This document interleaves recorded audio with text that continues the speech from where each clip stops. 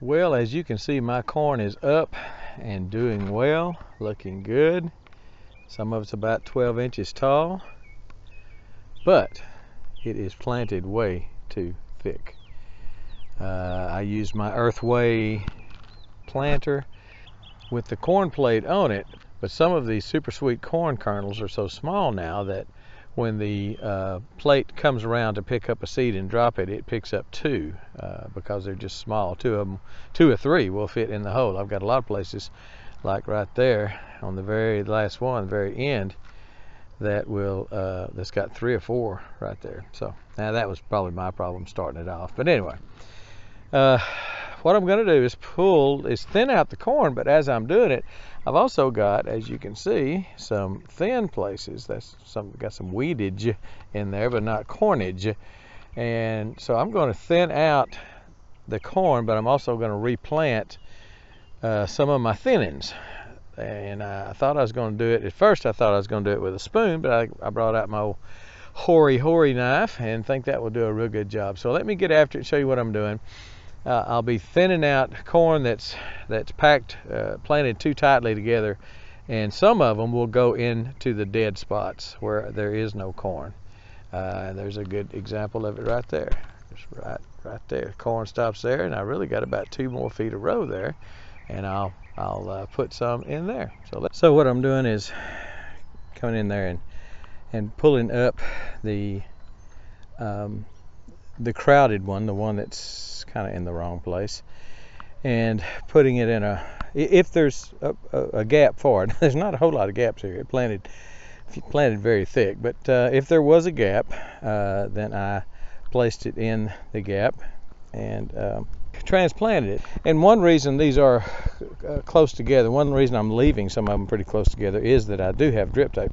If you don't have drip tape, you probably need to plant your corn about 8, more like 12 inches apart, 8 to 12, and I would say if you're not going to water very often, then 12. Corn is a heavy feeder. Corn it needs a lot of water too, so you don't want them crowding out each other, searching for food, searching for water. So anyway, this is the after. You'll see a bunch of them, corn laying in the aisles there, because I just didn't have a lot of places to put a lot of gaps to put the corn in. But I did a few, and stepped on it real good with my foot and kind of stomped it in and made sure it had good contact with the ground. And so anyway, we'll see how this works. And for sure it needed thinning, and I think kind of replanting some of it was a decent idea. Now, will it take? I don't know. The problem with thinning corn, I noticed I've got 2 or 3 over here that I did not do. So I'll just show you here. The problem with thinning corn is when you pull this one up, the roots can be intertwined with this one. So what I was doing was putting that knife between them, and as I pulled up on it, maybe I can do this one.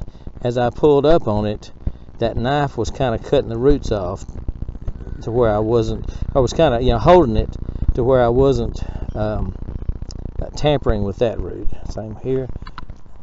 Those are pretty close together. Probably got tired.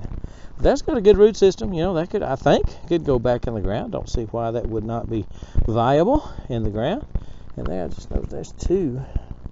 Now, see, that's going to be, I don't have my tripod right now, but that's going to be one that I'm going to need to put the knife in between and then pull on one of them so I don't get, because I'm sure those roots are intertwined. But just be careful when you're thinning corn. Try not to pull up the one next to it, or try not to damage too much of the roots on the one next to it. So that's what I did here, and again, I think a great stand of corn. This is Temptress corn. Never planted it before. It is a quad sweet. I planted a lot of triple sweet, mostly from Haas. Last year I planted Primus and Peaches and Cream and something else. I'll remember it and put it right there on the screen, I bet you. And they did great. Well, we're still eating on them. We pulled about 200 ears, put up around 130, 150, something like that. and I gave some away, and I gave some in the shuck away, so I think I gave at least 30 or 40 away, so I'm thinking right at 200, maybe not quite, off 4, 5, 6 rows, 6 about 40-foot rows, and that's I think that's a lot of corn. So I attribute it to just good fertilization. This is good dirt. This is dirt that I put wood chips on for years and years and years. I had about 2 feet of wood chips piled on this for a long time, till it just finally composted down to where it's just became compost, and so I'm planting it now. It really looks good. I hadn't put on wood chips on this in a long time, but what I did do here, just transform this hard clay soil, and I was just ecstatic, because for years this old red dirt will grow a lot of food, but you just can't work it. You can't run a hand plow through there, and when you till it, it's like tilling concrete sometimes if it's dry. But this is just so pliable. I came in here and hoed with my cultivator between the rows, between the rows, 2 or 3 days ago, and I didn't get real close to the plants, and all this stuff you see in the corn, all that